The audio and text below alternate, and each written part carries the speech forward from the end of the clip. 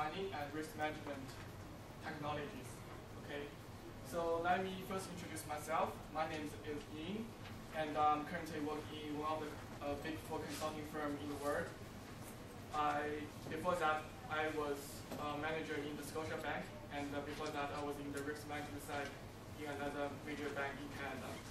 So my total experience in the risk management is about 4 years, and after that, I'm moving on to the consulting, which expand my role in different areas and different industries. So I don't know if anyone familiar with what is SAS.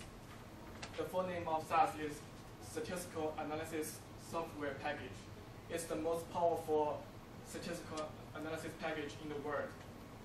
Okay, no one beats that. And data mining. What is data mining?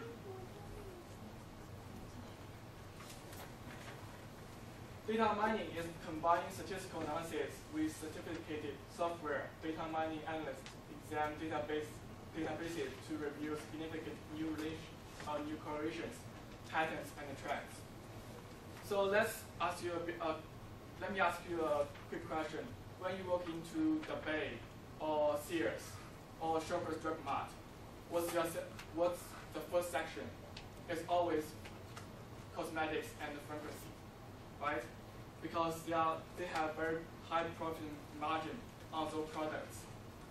Where do you find the pharmacy or the post office in the drug mart? At their back office, right? How they display those things? Because they find new relationship. I want to upsell. When a customer walking in my store, I want to upsell my stuff.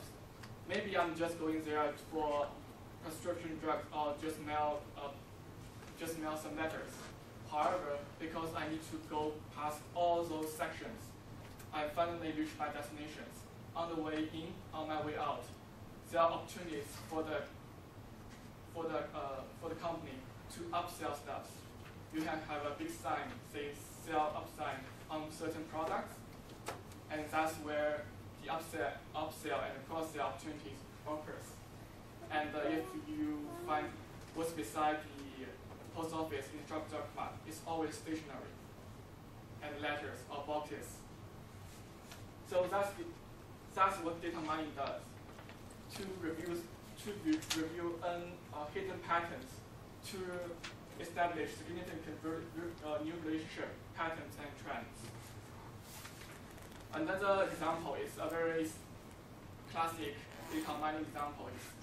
Is like on Friday, when a man walks into a Walmart and he buys diapers, what most likely he will buy?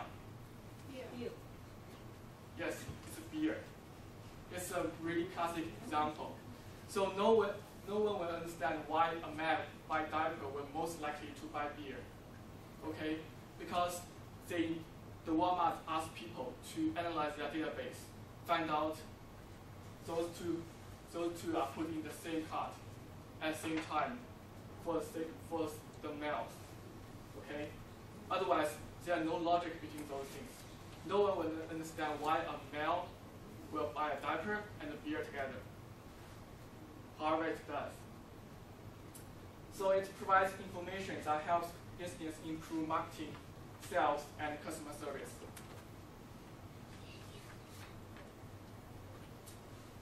So what kind of company needs data mining?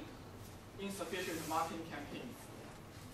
So marketing campaigns is like, what's basket campaign? The letter you got in your mailbox saying that you got pre-approved for certain credit cards, or I will give you these sales.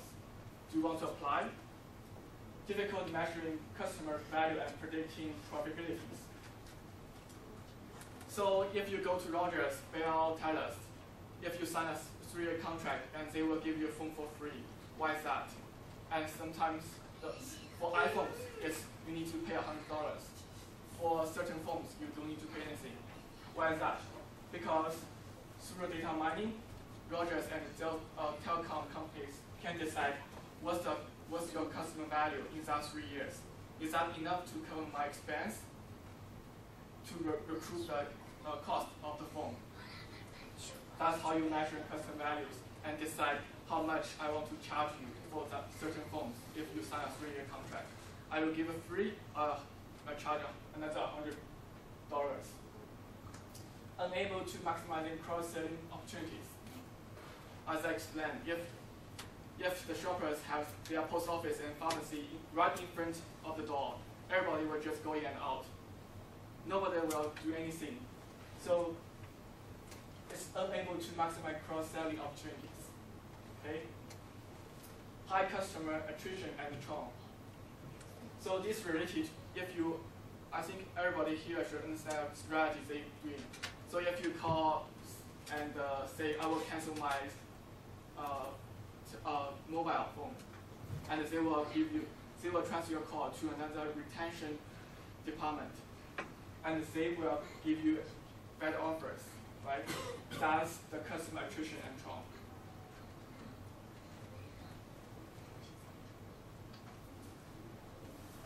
This just continue of the previous slide. Needs to detect and deter fraud. Maybe you think fraud is very way away from our life. However, it happens everywhere.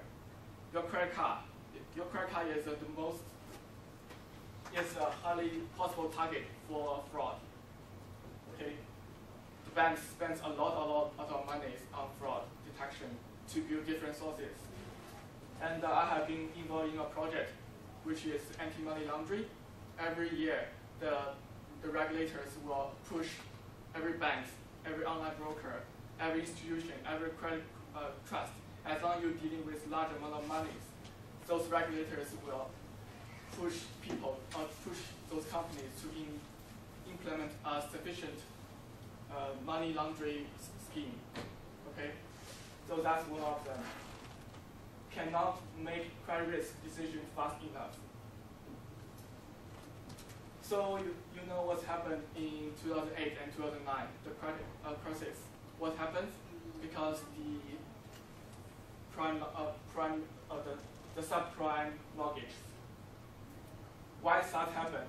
Because all those banks did not do their credit risk enough. So there are no credit risk management in those companies when they apply for things they approve for subprime mortgages. So that's another important thing. When the crisis happens, every bank turns their eyes on the credit risk management, and that is the most when everywhere is people got laid off. However, for us, we are still having bonus and raise every year. That's why credit risk management is a next thing in the banks, which provides us very stable and compelling future. Inability to understand and predict customer needs, motivations, and behaviors. This part is mostly related to the retails. For example, the Sears, the Bay, or the Shoppers Drug Mart. So I may sell you one thing. However, what most likely you will buy next? Take Amazon as an example. When you go online on Amazon, you select one book. You will find at the bottom here, you will say people who purchase this book will most likely interested in this kind of books. That's the upsell. Just understand from just one book, they have a sophisticated models to predict what most likely you will buy next.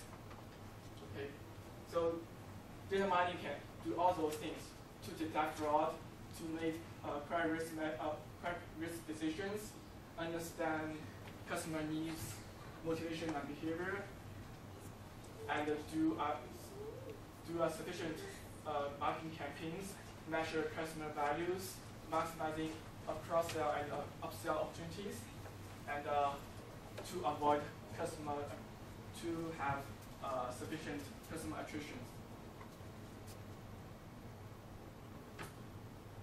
So how do I do data mining? The first part is to data preparation.